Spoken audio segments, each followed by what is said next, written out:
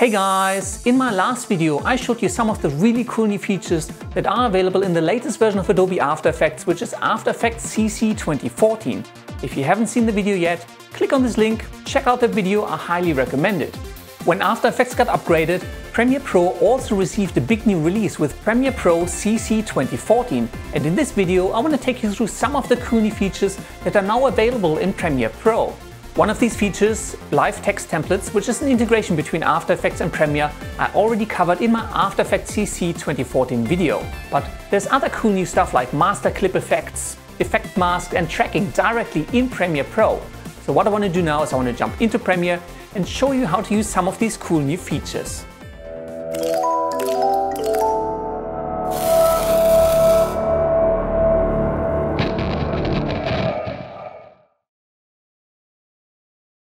One of the great new features of Premiere Pro CC 2014 is live text templates, and I have already covered how to use live text templates in my After Effects CC 2014 video, so do go check that out if you want to know how to use them.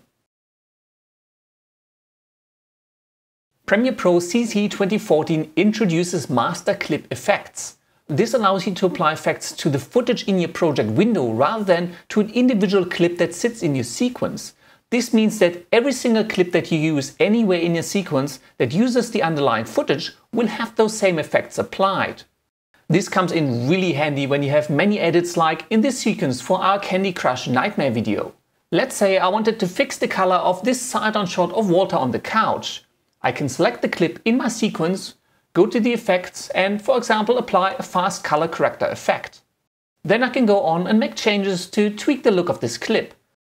But a little bit later in the sequence I have the same shot again, but the fast color corrector is only applied to the first clip.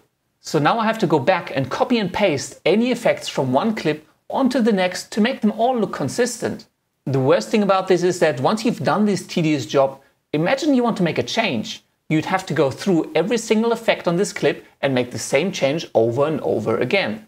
This is a major pain in the ass and unfortunately not something that you can actually solve with adjustment layers either. Fortunately, in Premiere Pro CC 2014, what you can do is locate the source video file for all of these little clips in your timeline, double click on it and apply effects onto this project instance of the footage. Any effects that you apply to this project instance will ripple through to all of the individual clips that you place in your timeline. So now all of the side-on shots for Walter have the same fast color corrector effect applied to it. Note that when you select the clip in the sequence, you can't actually see the effects that are applied to the project instance of this footage. But if you want to make a change, simply go back to the project window, open up the effects for the project instance of the footage and make your changes. And bam! The changes will automatically be applied to all of the clips that use this footage. Premiere Pro CC 2014 has also taken a lesson from Adobe After Effects and introduced effect masks. These masks allow you to define the area of your footage where certain effects are applied to. Let's assume we wanted to blur out my face in this shot to hide the identity of the shooter. If you apply a blur effect to the layer and increase the blurriness, the entire clip will be affected.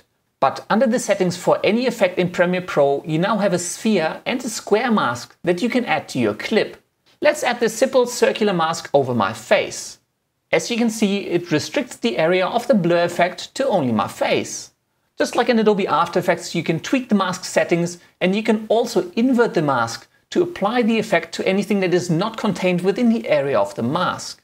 Finally, and this is a really cool feature, you can track this mask very easily in Premiere Pro. In the mask properties you have these playback controls, and if you click on the track forward button, Premiere Pro CC 2014 will automatically track the contents of the mask.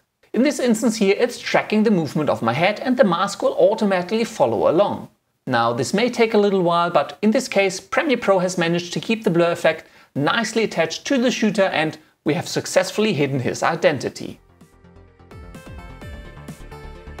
Now, this video doesn't cover all of the new features of Premiere Pro. There's enhanced playback, there's new output formats, there's typekit integration. If you want to know all of the details, I'm going to put a link to the Premiere Pro product page down in the description of the video, so do go check that out. Also, I know this video was just a quick overview of all of the new features. If you're interested in any one feature in particular and would like to see a separate video just explaining how to use that feature, do leave a comment below and I will get around to it. So as always, please leave any comments, questions or suggestions down in the section below. Please remember to subscribe by clicking the subscribe button up there. Hit that like button and share the video around, it really helps out a lot. And as always, you can also find and follow me on Facebook or Twitter. Until next time, I will see you later.